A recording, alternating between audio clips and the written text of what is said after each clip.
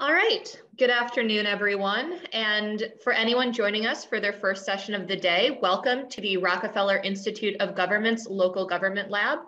And for everyone returning after lunch, welcome back. My name is Liweta Noya. I'm an economist and senior policy analyst here at the Rockefeller Institute. And I am absolutely delighted to be moderating the second education panel of the day, Collaboration and Partnerships in Education, Part 2, Building Pipelines. The presentations in this panel both focus on building career pathways for a high quality and diverse workforce in the public sector, which has become particularly timely given the contraction of the public workforce over the past 2 years. Because there are only 2 presentations, I'm going to give each presenter 20 to 25 minutes to get a little bit more in depth for everyone, and then have a 10 to 20 minute Q&A at the end of the second presentation. I encourage the audience, however, to use the Q&A box at any time during the presentation so that the questions are queued up and ready to go at the end, and so you don't forget what you were planning to ask. So without further ado, I would like to welcome Michelle Kincaid, Senior Associate at the Maxwell X Lab, part of the Maxwell School of Citizenship and Public Affairs at Syracuse University, with her presentation, Maxwell X Lab, Applied Research in Central New York. Thank you so much, Michelle. Thank you, Lee, for a super introduction. I'm really excited to be here again, and I'm really excited to talk about some of the work that the X Lab is doing in Central New York. So this is the brief agenda that I'll be going over today. I'll start with just an overview of what the Maxwell X Lab is and what we do. The bulk of my presentation will be about the Baldanza Fellowship Program and our intervention there. And then since I have some extended time today, I will do a short overview of a project we're doing with the city of Syracuse involving some machine learning techniques. So what is the X Lab? It was started in 2017. It's a field experiment lab housed in Maxwell School at Syracuse University, specifically within the Center for Policy Research. Our mission is to build evidence for what works and to do good in the Syracuse community and beyond. We use behavioral science to create targeted interventions and evaluate them, often using randomized controlled trials to confidently measure those outcomes from the intervention. But we also do lots of other techniques. We do a lot of survey experiments, natural experience, lots of different things. But today I'll be talking about an RCT. So how do we do this? Like I said, we partner with nonprofit organizations and often local and state government agencies. We work with them to identify a program or a policy that they would like to improve or test with an intervention. And in this work, we also collaborate with many scholars from the Maxwell School whose research interests often align with these types of projects. So that's often with tax policy, anti-poverty programs, health and food insurance, food benefit programs. But today, I'm really excited to talk about a partnership that's actually across colleges within the university, within our colleagues in the School of Education. And this is a picture of Syracuse City Hall. So today I'll be discussing our work with a brand new program called the Baldanza Fellowship Program. And like I said, this is a partnership between the School of Ed, Maxwell, CNY, and CNY school districts. And so this is new, where the first recruitment cycle has been this year. The new class will start this fall, I believe. And this is funded by a generous gift from the Baldanza family. So that's the namesake. And the program is dedicated to recruiting, developing, and retaining diverse and underrepresented teachers into the Syracuse area K-12 schools. And the scope of this is that there's a racial and student teacher diversity gap in the area. In 2017, the Education Trust New York found that while nearly half of the Syracuse City school districts, the students are Black, only 5% of the district's teachers are Black as well. And so this is just one, we know a little bit about the scope of the situation there, and this is trying to address some of that. So this is a 16-month master's program in the School of Ed. There are some particular programs that that students would apply to, but it's a quick program. The cohort will receive professional development training as well as mentorship. There's a tuition scholarship, a $5,000 stipend for living expenses, and most importantly, I think, is that upon successful completion of the program and fit with the school district, the student will get a hiring commitment from the partner school district and agrees to work in that school for a number of years. I believe it's 3 years. So that's some details on the program itself. This is a picture of the website as it is today. So I wanted to give you all a sense of the project team. Like I said, this is really neat in that it's a collaboration, not even within Maxwell, it's across different schools and the School of Ed. And so our School of Ed colleagues are Christy Ashby, George Theo Harris, and Sprunza Milgore. And they are doing a lot of the really important work coordinating with the school districts, recruiting them, assessing their needs, making sure we're providing the right things for their needs, as well as organizing the fellowship itself. Whoops. And so that's the School of Ed side. And then we are the evaluation team, and that's led by Len Lopo, who is one of the founders and the current director of the Maxwell X Lab. He's also a professor in the PAIA department in Maxwell, as well as Bob Folco. And then Hannah Patnaik is the managing director of the lab, and then myself. We are all working on the evaluations. So a really great team. We've been really excited to get to meet some new people and do some really cool work together. So this is a multi-year project, as I mentioned. The bolded questions at the top are the things that I'll be addressing in the next few slides. And those first two questions are about recruitment. So, how do we recruit and retain qualified applicants to the program? And how can we leverage what we know in behavioral science and public administration to test what messages and framing may be most effective? The second two questions are about some longer term outcomes. Those will come later, maybe next year I'll talk about that. But, we're interested in knowing what exactly the impact of teachers recruited through the program have on the district and student outcomes. And then what impact does the program have on the likelihood of entering and remaining in teaching?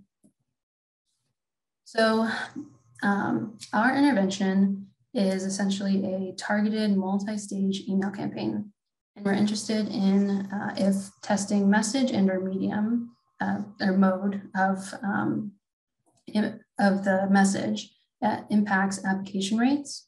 And we know from behavioral science that testing framing effects could be really important. We know that small changes in how opportunities are presented can impact who engages and when. And so here I've posted some images from a study that really influenced a lot of our thinking about this particular situation. And that was a paper by Elizabeth Linos from UC Berkeley and also the Behavioral Insights team. And they did a really interesting experiment in which they tested, or they hypothesized, that job ads for public service positions. And in this particular situation, it was police officers. That messaging that focused on serving the community alone would not be as effective as other options. And so they tested how people of color and women, how their applications, if they would apply based on messages that instead emphasize challenges of the job or career benefits, and the salience of both of those things, really emphasizing sort of the personal benefits that one would get from a job in public service. And they found that emphasizing these benefits were 3 times as effective as a control, and that they were particularly effective for the applicants of color and women. And so we drew a lot of inspiration from this project. They sent out postcards. So the images here on the bottom, there was a series of postcards and messages But this one, are you up for the challenge? And on the back with some additional messaging. And so that served as a really important element to designing our intervention. So in our project, we are doing an RCT, as the Elizabeth Leo's paper did as well, and we're interested in testing these variations in messaging.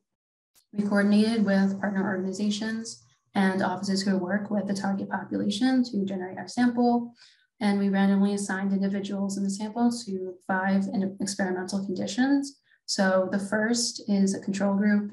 They received none of the messages, but they could be potentially exposed to the School of Education's recruitment efforts that are going on simultaneously, completely separate from our own. So group 2 and 3 receive a career-oriented message. It's, are you looking for a long-term career or looking for a long-term career? Group 2 is getting a letter, sort of designed email, and group 3 is getting a flyer, but essentially the message is the same. But then group 4 and 5, they're getting sort of that challenge message, like the postcard I just showed in the previous experiment. And so they're going to see something that says, are you up for the challenge of teaching? They'll get it in a letter form, and then group 5 says, are you up for the challenge? And they'll get that in the flyer version. Oops, goodness. Okay, so depending on your screen, I know that the text could be a little bit small, but really this is just to show the visual differences and some of the important treatment elements. So for the letter, this is on the left. This design is meant to emulate like a formal invitation, something that you might receive in an envelope in the mail. It has very few images. It has the heritage logo for St. Catherine's University that's really reserved for formal communications, versus the design on the right, which is the flyer. And this has the more modern branding, lots of color blocking, lots of color, the color image. And so this is meant to be more informative and just test, what if design really has any impact on how information is taken up for this program. And importantly, all of the colors, fonts, and things like that are brand compliant with the university, which is really important for the intervention, because establishing legitimacy and ensuring that the recipients know or see this and it's in line with any other sort of communications they're getting from the university, and make sure that it's real. So highlighted are the important elements. At the top is personalization, like the Lena study, and really like all of the interventions that we do in the lab that involve correspondence with a participant. We really emphasize including their first name or a name, their name, so that's personalized to them. The first paragraph is just information introducing the program itself, explaining that they could help address this critical need. And then both have the treatment message. You'll see the treatment message in the flyer. It does cut off the word teaching, and this is just a design sort of compromise, but still the main message is there, and they're both in the same flow of the document. And then the third element is the fellowship benefits. And this was an important choice because you could imagine we could have put like information about the eligibility, but again, sort of in line of emphasizing the personal benefit of the Leno study, we chose to put what an applicant could get, or if they were to apply and then be accepted, and what this would mean for them. And then at the end, we have a call to action for them to apply. And then embedded, there's also a link that says click here for more information. And that was another element that we're tracking to see if people did seek out more information. So this slide is a timeline. As I said, this is multi-stage. And so we've sent out a few emails, and it all started back in November of last year. The first email was the one that I had just shown. It's an outreach email, essentially testing those different messages and the different modes. This was sent strategically before Thanksgiving break because just based on like our intuition and knowing that a lot of our sample might have still been in school and could be affected by the break. We wanted to make sure that this would get received before then. And so this is the SU Thanksgiving break too. So we're slightly biased in that sense, but still we wanted to get it out as soon as possible in that regard after getting all of our IRB things in check. So that was sent the 18th. And then we always intended to send a reminder email that was closer to the deadline to really increase the salience of that date. So we sent that on January 3rd, and that was essentially the same email, except we added a banner on the flyer that said that the deadline was extended. And then on the letter, we had some additional language. Actually had it sort of sent from Speranza, who's the recruitment person. So similar, we're hoping to get the similar sort of effect, but still acknowledging the context of the two different designs. So that was January 3rd.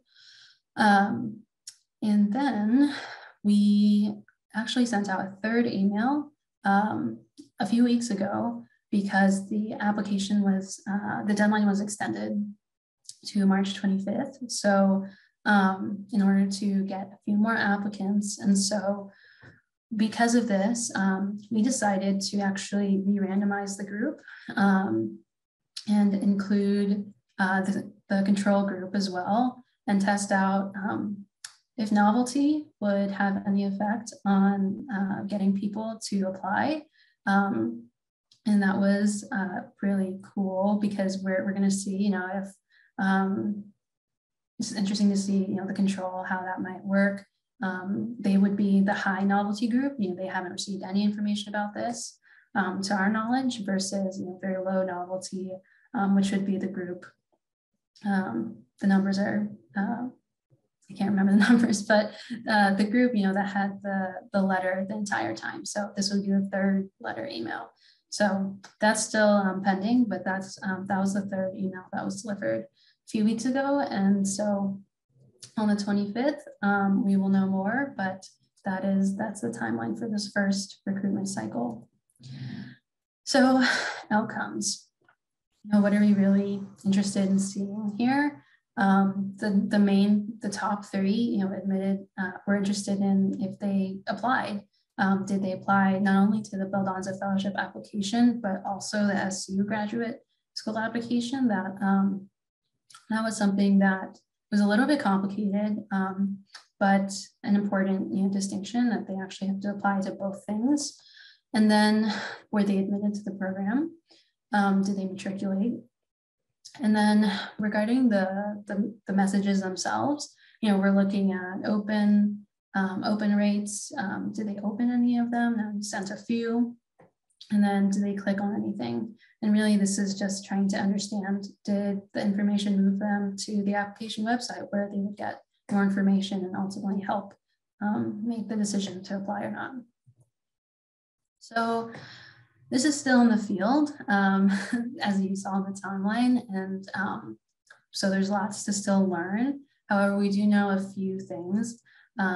Early insights have shown us that, early data has shown us that the letter is a bit more effective with regard to opens and clicks. We know that the message had very little effect that we can tell so far. So the challenge and the career didn't seem to have any difference in outcomes there. Testing the novelty effect will be interesting. Still have to see what that does once we get the final data. But overall, I think that we all are very cognizant that this is, I think it would be strange if we saw like a very large effect, because this is, one email or a few emails that people get, amongst many. Now that we all know, we get lots of email, campaigns like this. So we just know that this is really helpful for this project. This is very distinct from the recruitment efforts that the School of Ed has done before and sort of the business as usual. And so really this is getting a lot of information for the group, getting great baseline figures to know how we can iterate and really help diagnose what to do for the next iterations. So to close, we do have some other things going on as well with local government. We are going to work with the city of Syracuse on with their property assessment team and doing some machine learning. So this is really cool, fun, method to do, and the city of Syracuse is a great partner. And so really what we're interested in understanding is if machine learning, if a well-designed algorithm could accurately predict residential property values. This is really important to this department. It's a kind of complicated process and evolving. And if there was an algorithm that could process the data in a efficient but also ethical manner, this would be really valuable to them. They've been doing some work with machine learning, and so we're working with them to continue refining that. And this is so that's in the works. Okay, so that's all I have for today. Thank you, and I look forward to your questions.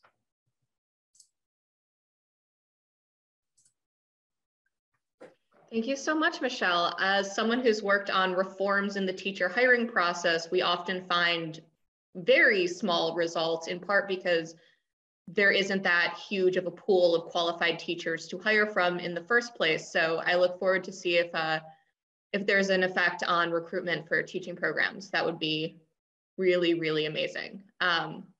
So as a reminder to the audience, please feel free to use the Q&A function at any time and stick around after our next presentation for the Q&A.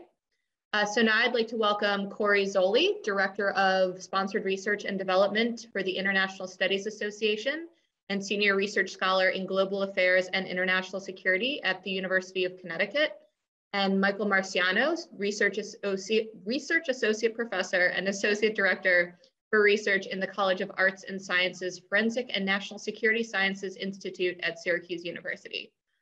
And their presentation on what a difference a year makes, collaboration for diversifying the pipeline for US federal intelligence jobs. So we're still in the public sector, but a very different part.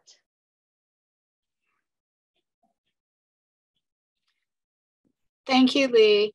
It's really great, actually, to be back at the Rockefeller Government Lab. I was here March 2020. I think that was actually my last in-person presentation before all of the sort of COVID experiences that we all went through hit. So Rockefeller has a special place in my heart. Mike Marciano is here with me today. Thank you for those introductions. So I thought what we would do is I'll share my screen so folks can see our slide deck here. Can everybody see that okay?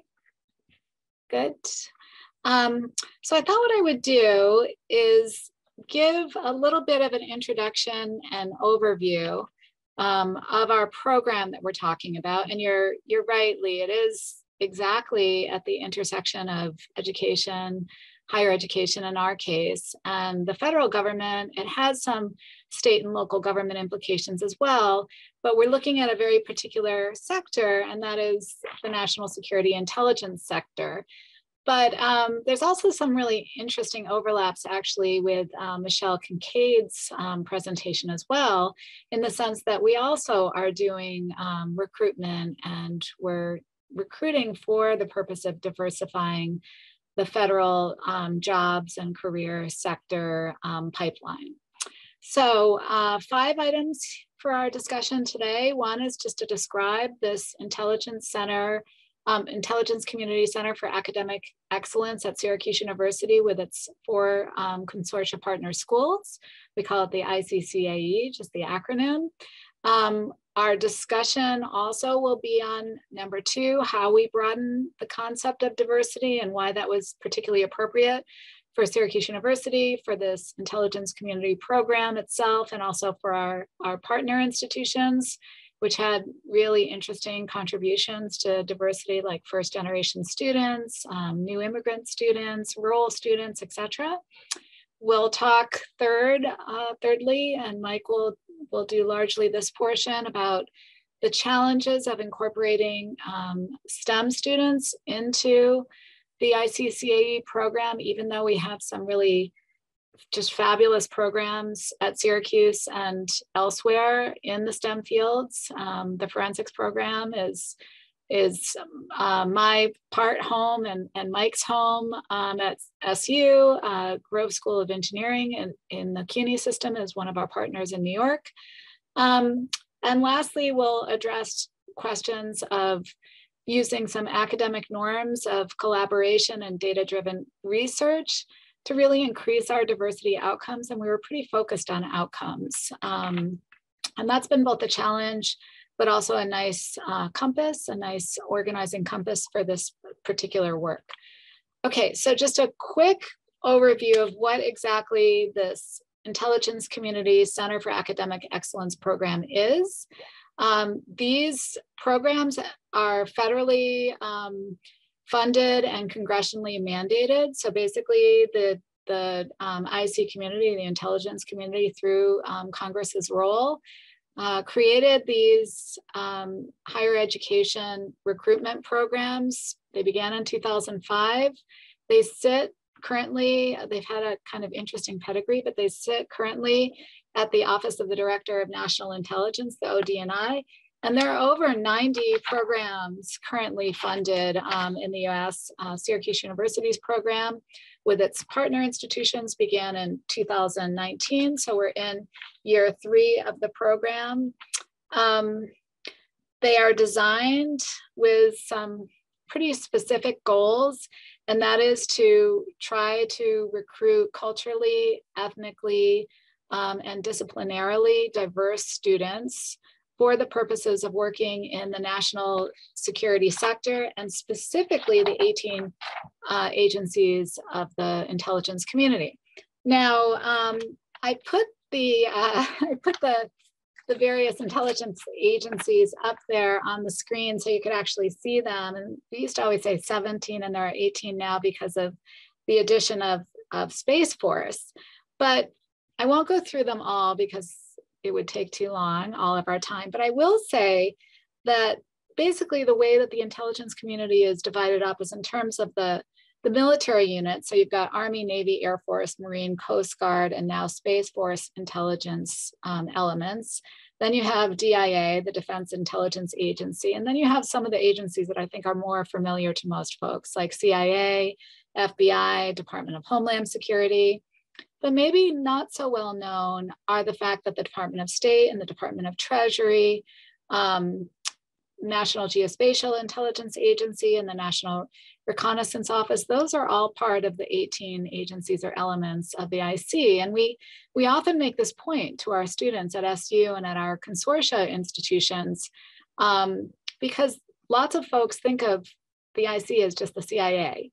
And that may have, essentially some pejorative or negative implications for folks. I mean, some people think it's great, but it has some sort of, very, very definitive or intense associations. What many of our students don't think about is going into nuclear security at the Department of Energy, or going into a language or linguistic role at the State Department. So we try to be very emphatic about the diversity of roles one can take if they're interested at the undergraduate level or at the graduate level in going into this ICCAE program to be recruited into the intelligence agencies. I think I mentioned there are 90 participating campuses historically since 2005 participating in these ICCAE programs. And if you just take a look very briefly, and I won't go into a lot of detail here unless there are questions, but essentially the federal government has been involved in these diversity and inclusion recruitment programs for some time. The idea of diversifying the pipeline is essentially about strategic human capital management. There remains a pretty significant skills gap within the federal workforce, which I've sort of tried to depict with that chart. And this kind of persists despite the best efforts of, OMD or OPM, so the Office of Personnel Management. And on the IC side in particular, the reason that this strategic human capital workforce management strategy is so important is because the IC is really trying to use personnel that reflect the diversity of the nation. So the idea here is that you can have more successful, more targeted, more customized, more inclusive intelligence results if you can actually reflect the diversity of the nation in your personnel. The program itself has many elements, and again, I could spend most of my time talking about those, but I'm just going to give you sort of the main pillars and an overview. So the idea, and I think what made Syracuse somewhat unique in becoming part of the Centers for Excellence in the IC, that there's a kind of ethics and rule of law emphasis in our offering that was, I think, distinctive from other universities.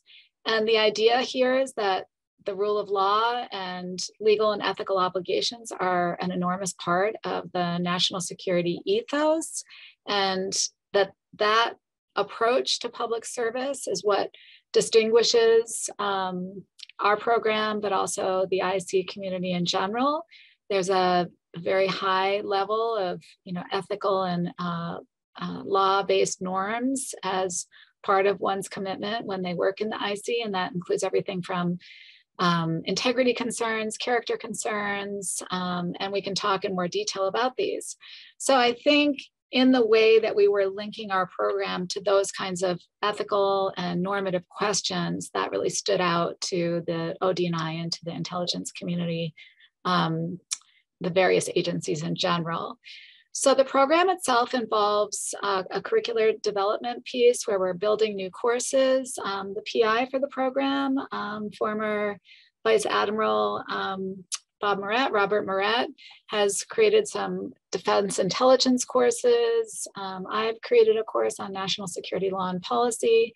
Others have created courses, and we also had really strong courses across the various units, the various schools at Syracuse University to begin with.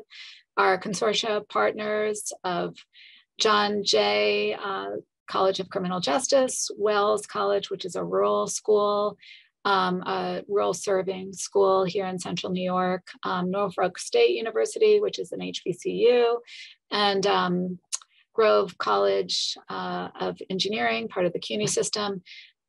They've all worked to, in some ways, create programs or curriculum that are building out this interest in national security intelligence matters. And in that sense, we've together collaboratively done some curriculum development. We're in the process right now of working on a minor. There are also scholarships. We have a Downey Scholarship as part of the student recruitment offerings across the consortia partner schools. There's a professional national security and intelligence community interface where students do, they kind of embed in internship programs and a summer seminar with the intelligence community. Unfortunately, for the last couple of years, we've been doing this virtually, but we'll be shifting over soon to people actually visiting with and going into the various agencies in DC. And then there's a faculty research and professional development piece where we've tried to kind of open the door to interdisciplinary faculty about what this program is about and how we might have a better understanding of what the intelligence community actually does in the world through this program. Just two other points I want to make before I hand it over to Mike. And that is, we've used a very, as you can see in my discussion, we've used a very broad conception of security in building out and designing this program. And it's inclusive of both the national security institutions, you know, the NSA, the National Security Agency, as well as the intelligence community elements, like I mentioned, the 18. But it also is designed to encompass the traditional national security priorities that we're all sort of familiar with, like governance, military issues, conflict, rule of law issues, but also new global security challenges. And that includes human security issues, food security, for instance, economic security, new technologies, community resilience, even the ways in which you know, cyber warfare and other issues are coming across the prioritized list of threats. So the idea here is to try to broaden our notion of security. So it's everything from human security to the traditional challenges of military issues and war, and to show how those issues are interdependent and how security implicates many aspects of public service and public life. As I mentioned before, our notion of diversity itself is quite broad. We tried to leverage Syracuse University's own strengths in this area. We have a long history of prioritizing military veterans, as well as students who have physical disabilities. So we have a disability emphasis as well as a veterans emphasis. But our sort of 6 categories of diversity were women who are interested in public service, governance, security, and intelligence. Historically, women have been marginalized in the more male-dominated national security field, so we tried to prioritize that. We prioritized historically underrepresented students by ethnic and racial backgrounds, and that included everything from first-generation students, students who were you know, often new immigrants, students of color. So that's a broad understanding of ethnic and racial diversity. 3, there were culturally and religiously diverse students, and this became really important, especially with language skills. 4, students who are from rural backgrounds and under-resourced socioeconomic backgrounds. 5, military and veteran students, as I mentioned. We have a high population and a long commitment to veteran students at SU, and students of all abilities, including those with particular physical disabilities. So I'm gonna hand the floor over to Mike, and I'm willing to take questions at the end on any of these issues. Thanks, Corey, and thank you to the Rockefeller Institute for having us. I am also going to share my screen.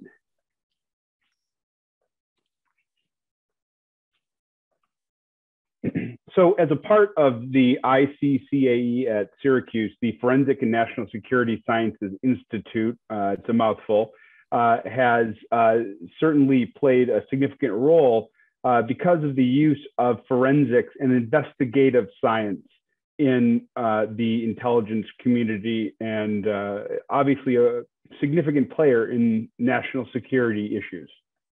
So if I had $1 for every time that a student came up to me and said, my goal is to be in the FBI, I would be very wealthy. And one of our jobs is to encourage students to broaden their view of where forensics and STEM is applicable in the federal government, where all of the intelligence elements that Corey had mentioned earlier have STEM-related departments or subdisciplines within their office.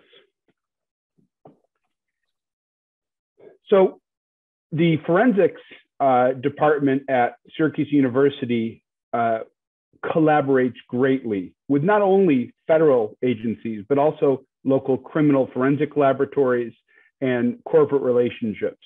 And this is a very important facet of the forensics program. And that is because when you combine the stakeholders in every aspect of the problem set, the users, the developers, and the industrial partners, you get a much more complete or well-rounded solution. And so we have engaged these groups to make sure we understand the problem, we understand what is possible. And during this process, we involve students at every step along the way. So not only do these students get the exposure to the problem set, but they also get to network within. So the culture of scientific innovation really relies on academia as a way to move ideas forward. And as opposed to a lot of hypothesis-driven research, we focus more on the applied or the problem-solving aspects of the research. We want to be given a problem and asked to solve it.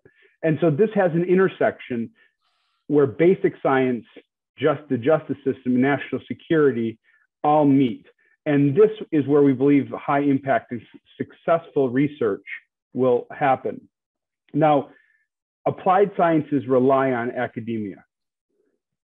Academia has inherently more innovation, less evolution. And this is where we experience that diversity of ideas and solutions where, you know, I can walk down the hallway and talk to a chemist. I'm a biologist myself, but I could walk down and talk to a chemist or talk to an expert in national security policy to see how some various solutions fit into the greater picture. So the key here really is technology transition. How can we get research that is developed in academia transitioned over to the user? And this is a very challenging aspect of the pipeline.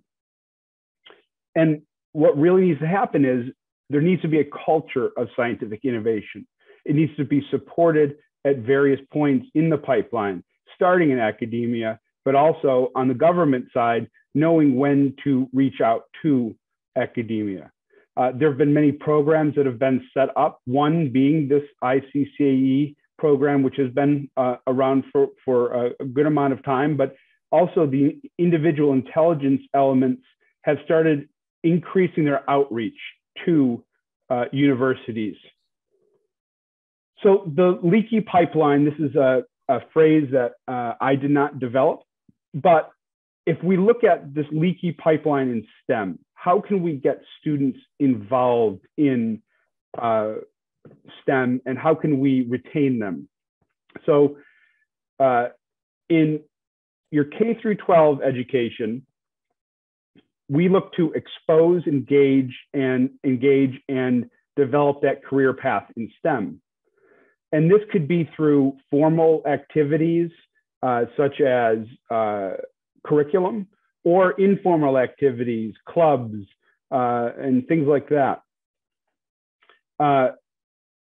Your collegiate career, undergrad and grad, you're focusing on education, training, and gaining that experience. The experiential part here is very critical because that gives these students an outlet, understand why and how, more than just learning textbooks. And then the career, we have professional development. Retention can be an issue, particularly in the IC and forensics, and how to promote. And so these leaks in the pipeline, we have individuals leaving STEM for other paths. And the complicating factors in the forensics and IC areas is that one, background is important, and not in terms of diversity, but actually in terms of having a clean background without any kind of criminal background as related to other things as well, certainly. There's also a high degree of scrutiny from the public, whether that's the legal system, the media, partisan politics. Pay is also not going to be as good as industrial opportunities, although we always sell students on the pensions.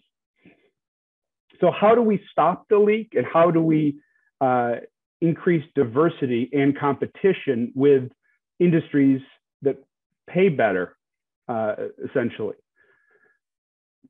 So how can we increase diversity? Well, primary resources. We've found that there's been a lot of success with interviews, open houses, tours, actively engaging students on a one-on-one or group in person, hopefully, but we have also seen this effective in Zoom or remote platforms. Applied or experiential learning early. So in K through 12 or early undergrad, what we learn and the curriculum that I was exposed to in elementary and high school, et cetera, was we learned the basics, right? How do you take a derivative of an equation?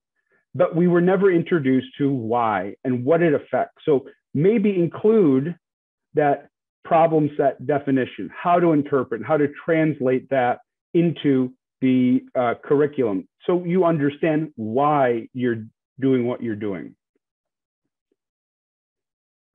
Provide seed funding. So the ICCAE at Syracuse University, we've developed a mini grant or fellowship program that also helps fund research to try to increase the participation in this program. And another big item is walking through common misconceptions about the intelligence community or about serving in law enforcement. One very unique aspect of this area in forensics and the intelligence community is that scientific integrity plays a very, very important role. Integrity in general, and in particular in these service-driven applied sciences. So there's a fact that science commonly underlies criminal justice and national security decisions. And there are key issues that need to be addressed, such as, is the science valid? Does it work? How does it work? What are the limits? This is called validation.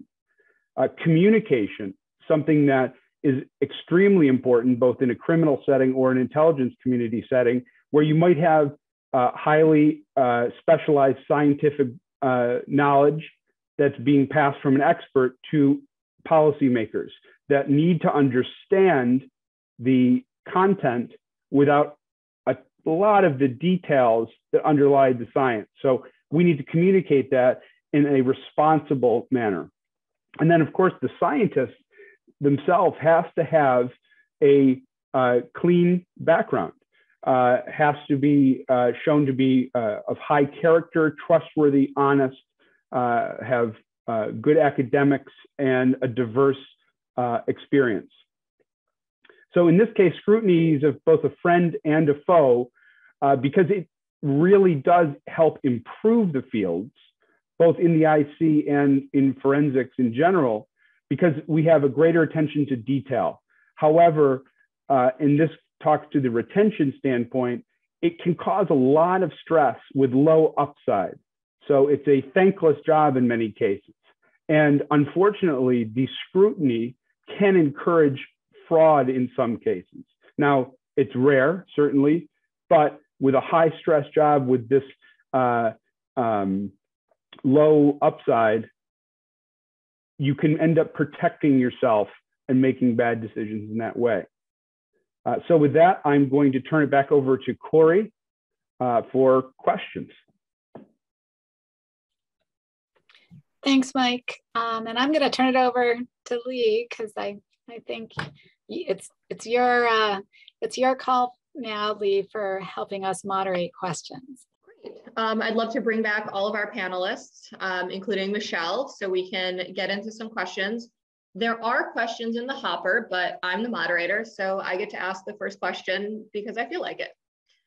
So I'm going to ask all of you to elaborate a little bit more on this dynamic process of collaboration between researchers and stakeholders when it comes to, developing these recruitment and career pathways, specifically this process of identifying a need, designing and implementing an intervention or a plan to address that need, evaluation, changes, reevaluation, et cetera. And how has that worked in sort of these projects and other ones you've done? And what advice do you have for both researchers and practitioners who want to get into this space and collaborate more between each other? Where do they start? Who do they talk to? Whoever wants to start first is welcome to. I could start from my experience. And so the key area of importance. There's two. One is you have to have a problem that is of interest. You can't collaborate just to collaborate, right? There has to be a reason for that collaboration. The second, I would say, most important aspect of this is communication. You have to make sure you're communicating with the right people, understanding the problem, and having open lines of dialogue about that problem, which in some cases in the IC, in forensic, where you have national security and legal issues, can be challenging to understand the real problem, right? Trust, again, is very important too. And lastly, I would say managing expectations. So making sure everyone knows what their roles are and when their perspectives are going to be needed. We like to make sure that we have clear, open communication all along the collaboration with the stakeholders, the students when possible, and the researchers. Yeah, I'd say that a lot of what Michael said resonates a lot with our process, and that, well, in addition, I think in this particular project with the Baldanza Fellowship, with regard to like starting a partnership, particularly in, I think, our case, a new one, I think that leadership is really important within our larger organization. I know that like our deans were really instrumental in helping coordinate, this process, and knowing where the expertise lies, and helping our group, get together to do this project. So that was really important. And since then, yeah, a lot of open communication. We have lots of project meetings, because in this project, there's a lot of moving parts, with the coordinating with the school districts, our end coordinating with our participant group, ensuring everyone knows, when the email is sent, what's in the email, all these things. And also for the experiment, making sure that nothing gets, contaminated as best as, one can. So having open communication about that, and knowing that, our colleagues in the School of Ed, trust the process, with knowing that we are using this messaging and they'll continue their process, because ultimately having, that RCT model will help us try to tease out what really works year over year. So that's what I'd add. I'll just add one more bullet point, Lee, thinking about the mission of Rockefeller. In our case, it's very, very helpful for collaboration purposes to have someone in a leadership role, in our case, the PI, Bob Moret, who has a background in history in the intelligence community. So Bob was the former head of Naval Intelligence, also former head of National Geospatial Intelligence Agency. It's really hard to try to build a really durable and productive partnership with the IC if you don't have government folks who actually know how the community functions. So in our specific domain, our sort of federal sector, it really, really helped. And part of that collaboration included bringing students into the conversation, bringing interdisciplinary faculty into the conversation who really had no idea about what the IC was really doing other than news headlines. And with students in particular, especially diverse students, there are often negative assumptions about the IC in general. So we've really done a lot of mentoring and training to talk to students about the opportunities there and how they can make a contribution to public service through the IC.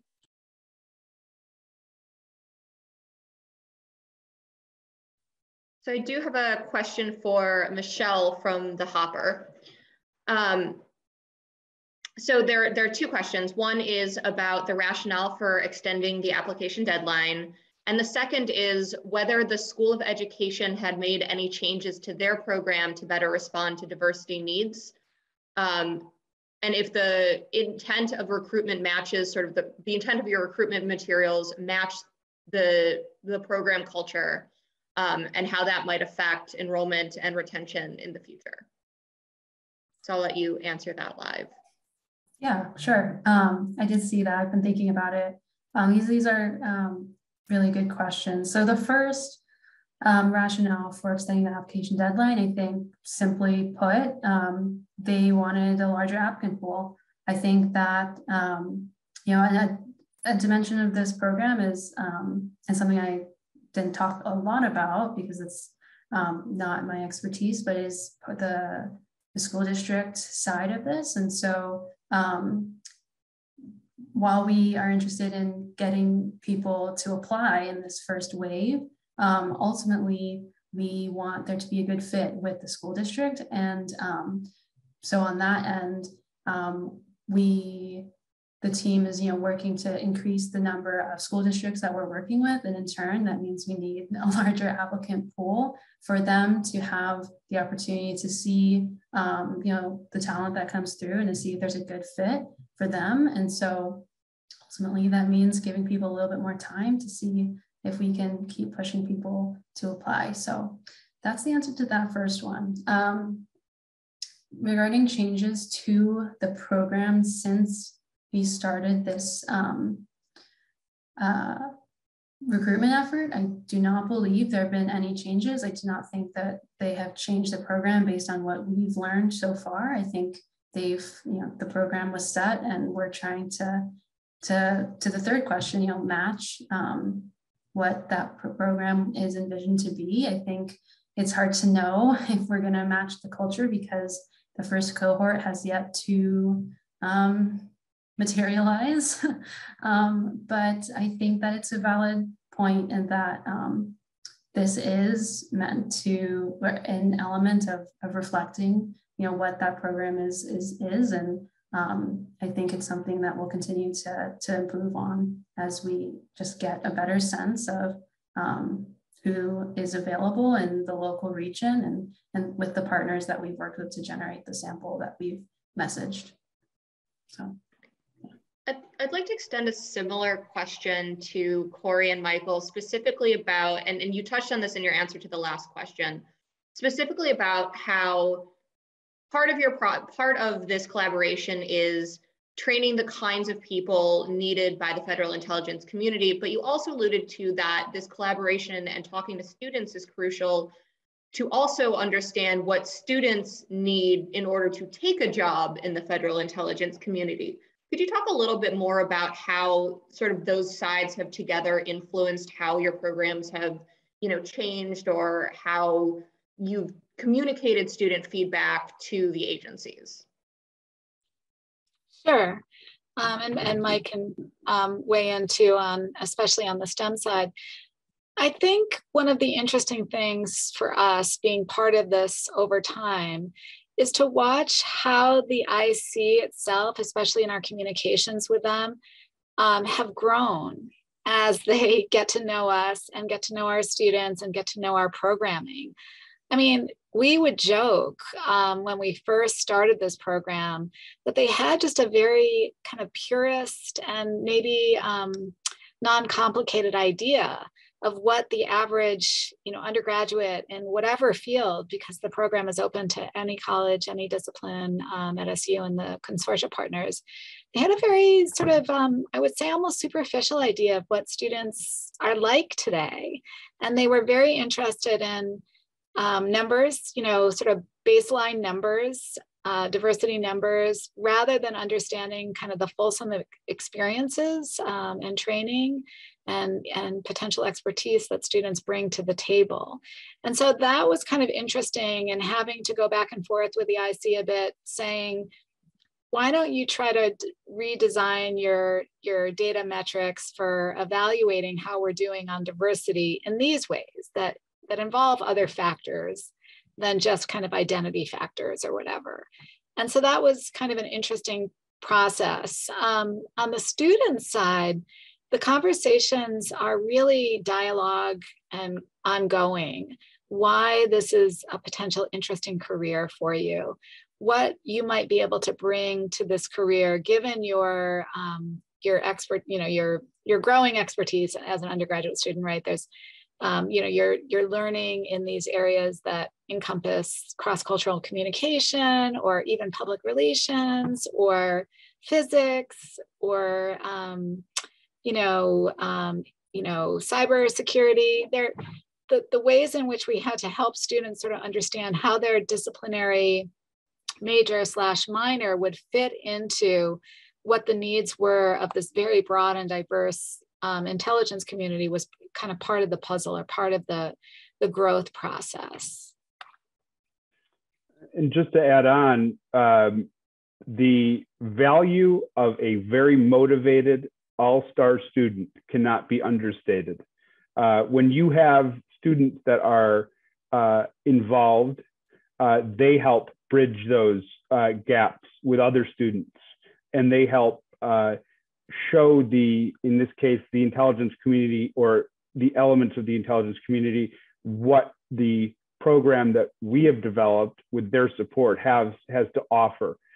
So, having those students doing outreach in addition to the faculty and the intelligence community has been extremely, extremely beneficial. And I have to just mention, because Bob Muret does preach this, the other thing is understanding that in the intelligence community, there's STEM, there are analysts, but there's also accountants and human resources. And those all have to be, supported as well. So it's not just looking for those, future intelligence analysts. It's looking for all of the support for the agencies or elements. Well, I would like to thank all of our panelists once again. I think this was a really interesting and exciting session for looking at just the dynamics of job preparation and how important that is for understanding sort of the careers we're going to be seeing for the next 10 to 20 years. I'd like to invite everyone to stick around for the last panel of the Local Government Lab, which will be at 2:45. That is panel 6, Strategic Visions, Budgeting and Planning for the Future. And welcome anyone to submit to next year's Local Government Lab or attend any of our other super exciting events. Thank you again, panel, and we look forward to more of your research.